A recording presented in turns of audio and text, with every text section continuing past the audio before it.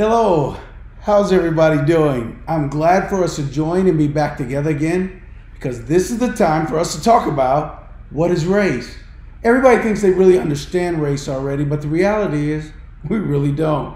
We think that it's just biological, but it really isn't. And so I'd like to recap on some of the things that we talked about last week, and I'd like to be able to come back and let you know that this is a very important subject, and let me tell you why. It's because it damages the image of God when we don't treat each other in the right way. It's because we're mad and we're out protesting. It's because people are getting shot. It's because people aren't understanding what's so important about this subject. And so we have to make sure that we understand what the importance is. So let's go ahead and let's take a look at what we are talking about on this particular day. So last week when we talked and we had a discussion together, I was talking about the issues of what is race and what does race mean. And so we talked about that, and we talked about the issues of race and its importance. And so we know that this subject matter is very important and very costly for us to understand. I want you to know, as we're talking about this subject, that you're listening to right now Reynolds Ministry. And I am Dr. Michael Reynolds. Very glad to bring this subject matter to you today because it is important. My wife is the producer of our show, and I'm very glad to know that she's here with us, helping us through this process that we're having right now. So we began this as we began to look into last week, and we asked the question of what is race and how are we impacted by this issue that we talk about when we discuss the issues of race itself. Well, what do we need to know? We need to know when we talk about this particular subject and what's going on is that the most important thing for us to know is we must love our theology and we must not be overwhelmingly in love with our sociology. What do I mean by that? We must love what God says. We must love to want to be like God. We must love what the biblical text teaches us and not what we see with our eyes, what we believe to be true, or even what our parents have told us is true. Many things are out there that are myths about race. And so we need to clean those things up, but you need to stop getting feeds from this world and get feeds from heaven and let God begin to tell you, because He's our creator, He's our maker, and He knows who we're supposed to be. On last week when we got together, let's do this quick review. On last week when we got together, we talked about the issues of biology. What did we say about it? We said we're like conjoined people. We are connected together. Some people, the old term was Siamese twins, but it actually means conjoined, two people coming together. People in the world are joined together. We are the same. We're connected with one another, and our DNA is connected with each other. This is what we found out to be true, that science can find no differences in people's blood, in people's body systems, and there is nothing that reliably identifies us by race. I said last week, you're forever watching the ID channel, and when you're watching the ID channel, they want to tell you, look, they want to tell you exactly what race people are. They said, look, we know after we ran their DNA that they are African American. There is no way for you to know that I'm African American by running my DNA. What you find out is that there are people from that part of the world that I share the same markers with. That's what you know. I share markers with people from Europe. I share markers with people from Africa. I share markers with people from Asian America. That's what you know. And so it doesn't say what race you are. It just says their biology makeup is like those from that part of the world. That's what we know. And so we have to understand that race is a created item. It is not real. And we need to understand what God really created and what God really said that we were. Well, I told you on last week we were together that there's no differences of race. It is a constructed idea, and race has evolved. When they first started out, there was about 2 or 3 race categories, 4 or 5 at the maximum most. And then all of a sudden, we right now today, if you look at the census, has 15 classifications for race because there's no way to tell you what race people are. So we have to keep coming up with new names and new categories. Now, this is what we do know is true. We know that we are 99.9% exactly alike. All humans are 99.9% alike. That means it does not matter how much, it doesn't matter how much we think we're different. We're really very, very similar. Look, there's no birds, there's no fish. There's no animals, there's no chimpanzees, there's nothing that is 99.9% alike but us. Let me tell you something about that. Look, even if you were to go buy gold, by the way, gold is going up in price and so is silver. But if you were to buy gold right now, the gold would say it is 0.99999 because even it won't say that it's 100%. Scientists, to their best ability, have placed this at 99.9, which means we're only 0.1 unlike each other. That's how similar we are. When you look at these pictures that right here behind me, it's actually the same face. But we've been taught in a way to see color when we see people. And in that way, you begin to see different people behind me. But the reality is that's the same person, just with a change of skin color. That's something that we need to understand, that we've been conditioned to see color and then infer certain things about it when we see it. Now, when we begin to realize that, we also know this. Look, if race was so important, if race was so, it had such a great inability for us to define it, and it really made us separate and made us different, well, let me tell you something. Down in the bottom of the screen, you see a husband and a wife. Those kids that are with them are theirs.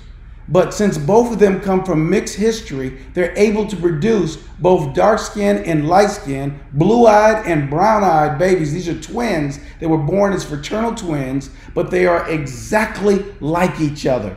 Why? They're born from the same mother and father, but they have differences of color because race does not matter like we think it matters.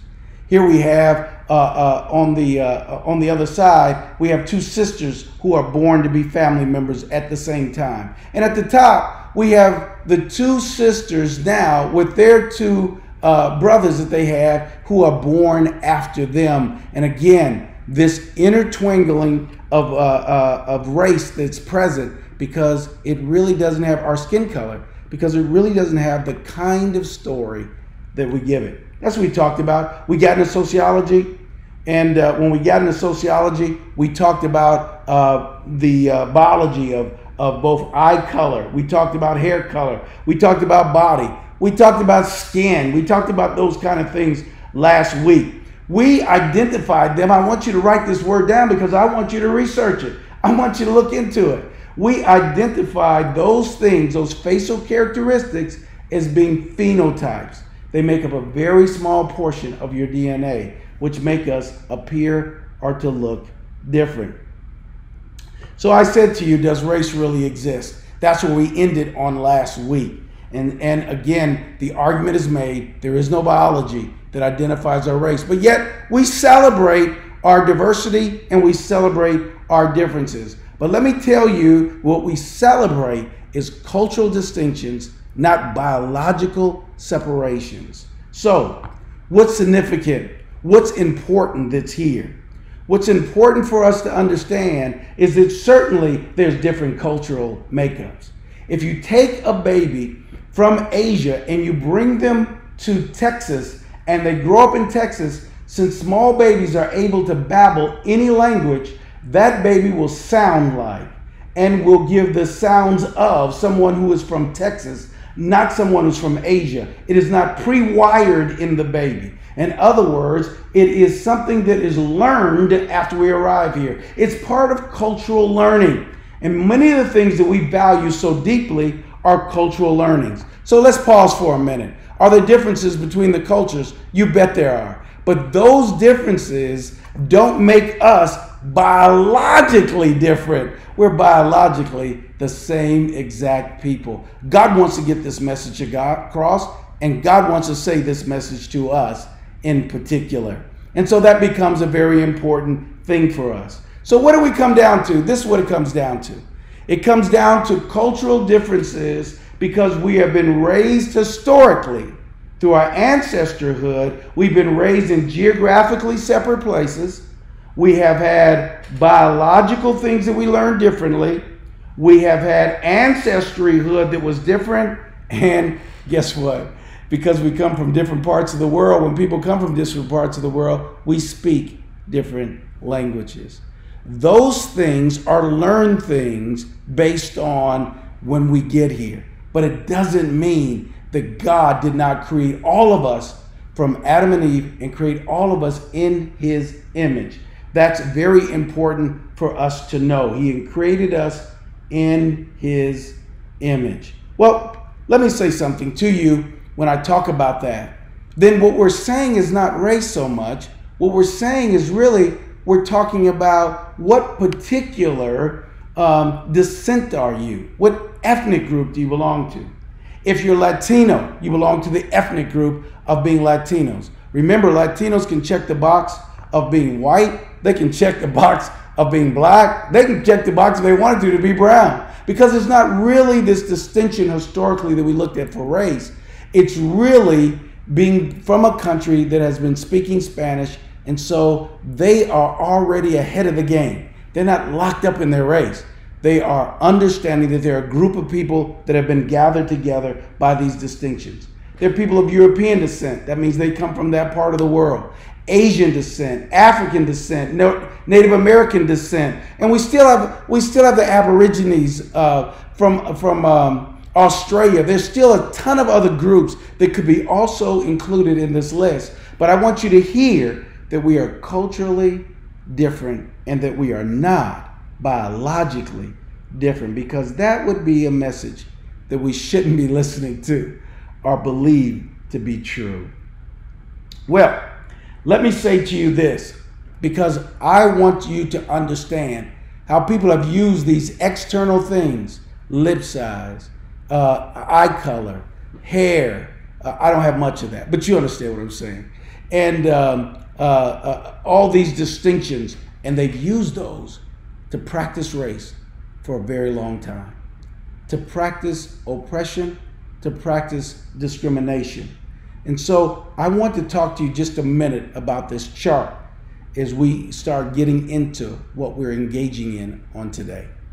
And so this chart in particular looks at how people begin to live out racist feelings. Sometimes people say or identify that they're not necessarily racist. Well, let's look at this chart for a minute and let's discuss what it might be. There are two things on the chart. Number one, it talks about a discriminator, and it also talks about somebody who's prejudiced. If you are prejudiced, it means you have feelings and emotions that you have towards somebody. If you discriminate, it means you practice behavior against them. So in the green place that's there, if you look at the crossing, that's present, that's there, it says, look, if you are prejudiced and you're a discriminator, it means you believe that other people are not equal and you treat them that way. And so sometimes that's the only people that we identify as having a problem. But I want to tell you, there's a lot more people than that struggling with what this means. In some cases, you may be prejudiced, and we go to the bottom of the screen, and you're a non-discriminator, which means you may not treat people different, but you sure believe they're different, and that belief is in your head. That belief needs to be dealt with. That belief needs to be surrendered to the power of God. Then you can be in a position where you're really not prejudiced. You really think people are equal, but you still discriminate against people. Over in the purple, over to the side. You are a discriminatory person, but you don't believe people aren't the same. But when you are with your friends, when you're with people who also might be discriminators, you act like them and you discriminate against people who you should not. Even though you don't believe they're not equal to you, but you discriminate against them because the system does, because the institution does, and because your friends do. And that means that you are being made and molded and fashioned after your friends and not after Christ. And so then when we begin to take a look at that for a moment, we look at somebody, a place that we really like to get to. That's being a non-discriminatory person and also being a non-prejudiced person. I don't believe that I am greater than you. I do believe that we're equal, and I also treat you fair. That chart helps us understand where we need to pray and ask God to give us some deliverance. Ask God, can he change us so that we're not practicing discrimination against people that we shouldn't be practicing it against. Now, we start dealing with the issues about prejudice. We must think about them in this way. Prejudice, discrimination, can lodge at different places in your body and in who you are. This is the word orthopathy, orthodoxy, and orthopraxy. It simply means this. Orthopathy means the way you feel, have right feelings. Orthodoxy means the way you think correctly. Orthopraxy means behave correctly. Race has to be dealt with so that we act right, we feel right, and we think right. We need to have a holistic transformation in the power and the glory of God. We need to go to the altar and say, God, change the way I think, change the way that I feel in my heart, and change the way I behave when I discuss, engage, and treat other people. Because I don't want to be a person who's disarming or treating incorrectly or harming somebody who's in the image of God. I want to know that the little ones, the least among us, are created in the image of God, and they are to be honored because they are God's image. Well, that takes us to the thing that I really want to get into today, and I really want to discuss today. That takes us to the discussion of theology. What does God say about who we are so that we can understand what the Lord is expressing to us? Well, let's take a journey through Scripture for a minute, and let's begin to understand what the Bible is really telling us about the issue of theology. The first thing that I want you to know is this, and this is the first thing that we need to understand. There was only one Adam, pause, and there was only one Eve. And God didn't make 5 Adams, and God didn't make 5 Eves. God made one Adam and one Eve. And from them, all the rest of the world have come. They've come from the same mother and the same father. Now, let me tell you how profound that is. That means that everybody in the world, everybody in the entire world is related. It's just how closely you are related to me. Because if we start going to 4th, 5th, 6th cousins, I'm going to tell you, you're going to see people in your family tree that are going to blow your socks off because you're going to realize they're not even the same race you are because of the diversity that we're made up in, and we all belong to the same group. It is very true. We are of the human race. We're just one, and we're all related. It's just how closely we're related to one another. Adam and Eve are the people who had you. God is your father, and guess what? Jesus Christ is your big brother. And when you learn, or when you come into the body of Christ, you share that blood, and you accept him as your father, and you accept Jesus as your brother. We need to be in the body of Christ with one another, and those who have not accepted Jesus Christ as their personal Savior. You need to know what it's like to be in the family of God, to know what it's like to have the blood of Jesus flowing through you, so you are included and not excluded from the glory of God's presence. Well, then what happens? Where does race come from? If Adam and Eve had everybody, why don't we all look alike? Why don't we all have the same expression and the same phenotypes that I talked about before? We don't have the same ones for this very reason. We did at a time. God created one race. God created one group of people. God created one culture, and they were all together. But then the Bible tells us that it came a time that man decided he was going to build a tower into the heavens, and he was going to be like God. When he decided he wanted to do that, God said man had united together and decided that they were going to be and get the name and get the importance of God. God came down and cursed them, and this was part of what God did. He said, now I will give them different languages, and I will distribute them throughout the known world. I'll have them leave from each other. And guess what happens when they leave from each other? They begin to create culture. Now, where they are, when they create the new culture that they create where they are, when people have children, their children may have a slight variation. And that slight variation becomes a difference because God made us so we could have slight variations in our DNA so that we would be able to survive. We think about this among African Americans. There is sickle cell anemia. And sickle cell anemia is a disease that if you get it both from your mother and father, a double trait, it could kill you. However, sickle cell anemia was the thing that kept not only blacks, but people around the Mediterranean alive. Why? Because if you got one trait of it and you got bit, you wouldn't catch the malaria because the sickle cells would keep you alive and keep you functioning. It was something that was a trait that kept you alive. So again, it propagated more and more because those people had children and stayed alive. If you have a particular change that helps you stay alive, that gets propagated in your group of people. And that becomes who you become. So here it is. God separates them not because they did good. God separates them because they were trying to build into the heavens, and he changes their language so they cannot work together with one another anymore. After God changes their language and separates them from one another, let me tell you what happens next.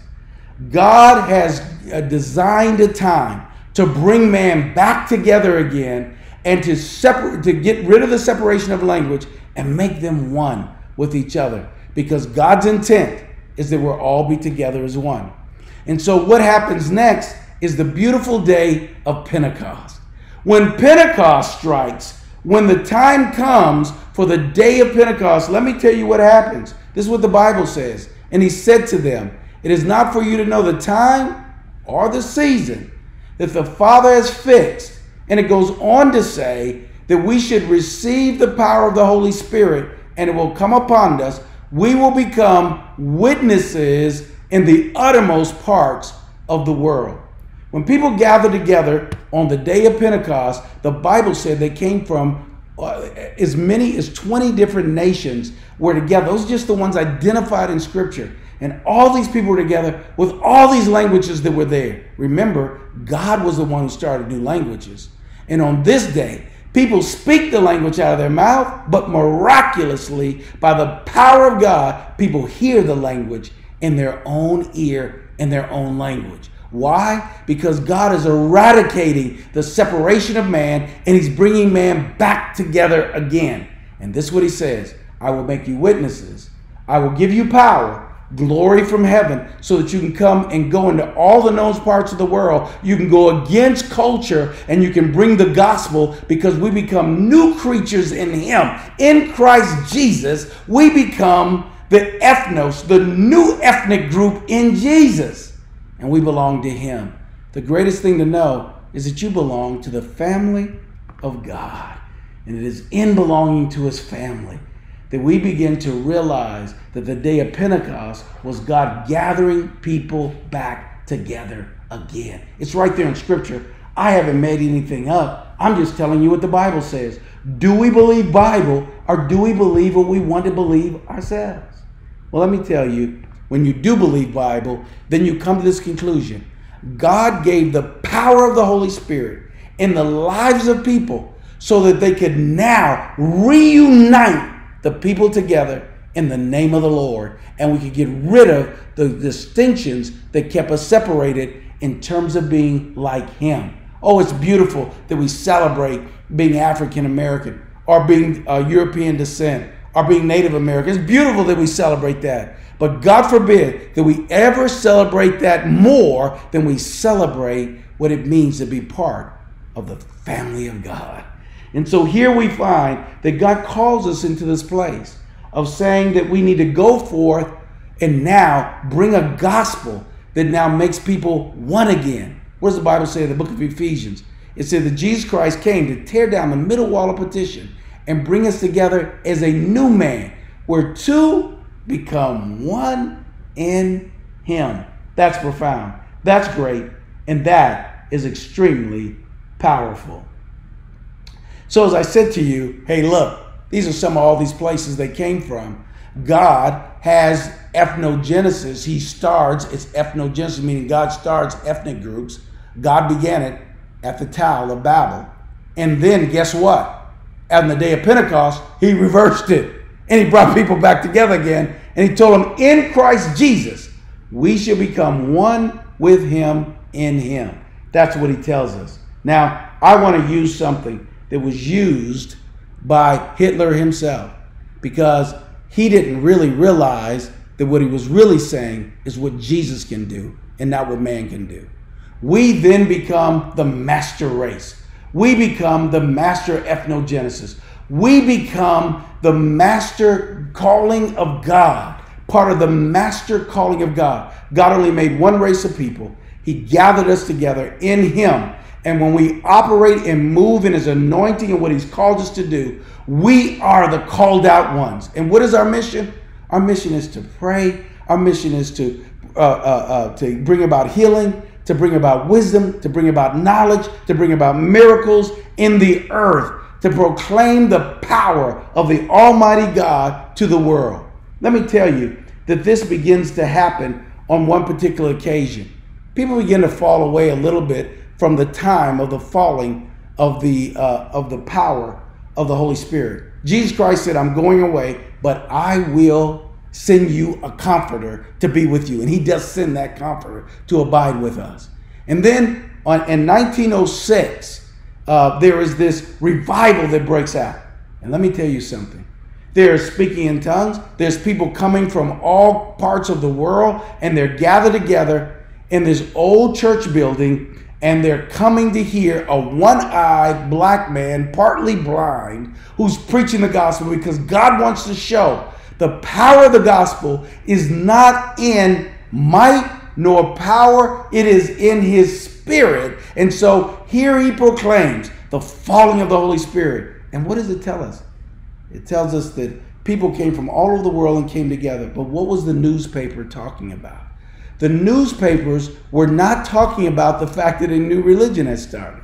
It wasn't talking about the fact that there was somebody who was blind who was teaching. The newspaper was talking about this. Blacks and whites in 1906 are in the same place worshiping together. Why? Because the power of the Holy Spirit broke the cultural bondage, tore down the middle wall of partition, and brought people together. Let me tell you something. This world is hurting to hear, to see the glory of God and the love of God. And they needing to see it, and the church needs to lead here and get out front and show the world what it looks like when we operate in the love of God and in the family of God. The power of the Spirit will take us to a place to tear down the middle wall of partition. That's what they talked about when the Holy Spirit fell and came down. Now, King begins to come and give us a message. He said he had a dream. I believe that this dream he has is a dream that we still should be having today. This is what King says. He says, I say to you today, my friends, even though we face difficulties of today and tomorrow, I will still have a dream. It is a dream deeply rooted in the American dream. I have a dream that one day this nation will rise up, live out its true meaning of its creed. We hold these truths to be self-evident, that all men are created equal. I didn't need the United States to tell me that. God had already told me that I was created equal and I was created in his glory. I knew that already. Well, let me tell you something. We should be dreaming right now that God will again pour out his Spirit greatly upon us so that we can tear down every wall of middle partition so we can come together as one in him.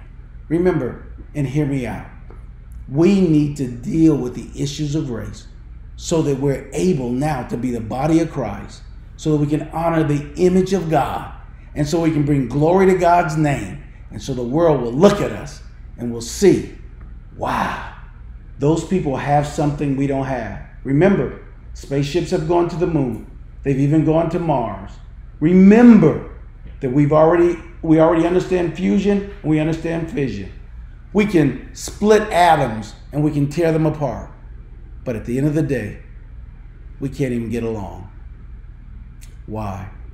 Because we don't understand the glory of God. But the church can lead here, understand it, and express just who Christ is. Let me pray with you, because I want to pray this moment with you about how we can rise above what sociology has taught us, and we can walk into the theology that God has been saying to us. Adam and Eve is your mother and father. And if you don't believe that, you don't believe the Bible. Let me pray with you. Dear Heavenly Father, we give you glory and we give you praise. God, we magnify you and we lift you up. There is nobody like you. Therefore, God, we want to make sure that we're letting you go forward in front of us into this world. God, we don't want to, God, go in this world not prepared to bring the gospel and bring the truth. The truth is that we are equal. The truth is that we are called of you. The truth is that we need to honor what it means to be in the family and in the body of Christ.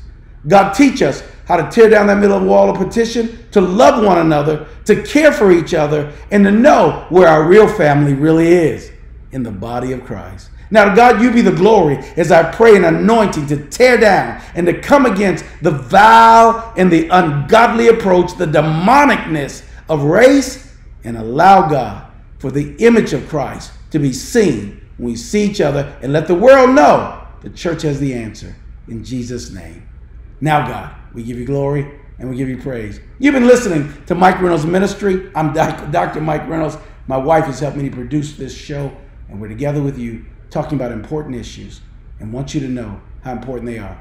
We're together next week. We'll be back at the 3 o'clock time. And when we are together on next week, I want to tell you, it'll be 3 o'clock Central Time. And when we're together next week, we're going to talk about how the United States has dealt with this issue of inclusion, how they've gone through the time and dealt with inclusion. We're going to look at things that have to do with integration, segregation. We're going to look at those issues. We're going to talk about them. And we're going to talk about what we think God wants us to do and what God wants us to make sure that we do.